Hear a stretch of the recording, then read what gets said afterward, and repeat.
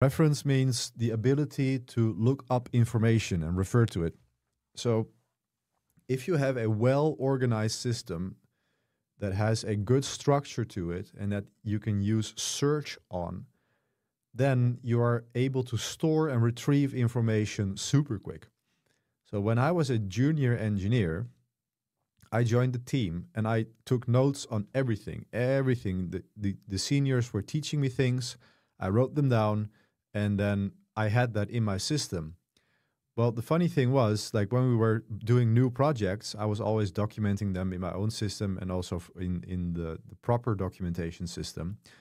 But then the seniors very quickly figured out that I always had it saved in my system.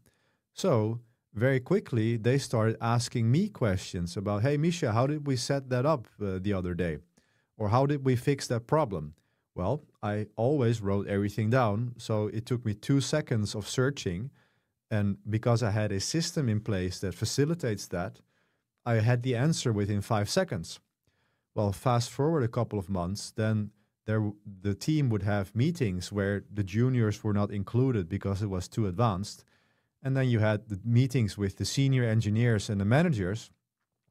And then the senior engineers, they were explaining some project that they were doing. And then they thought they didn't have some information available. And they said, oh, wait, we have to call in Misha. Misha knows it.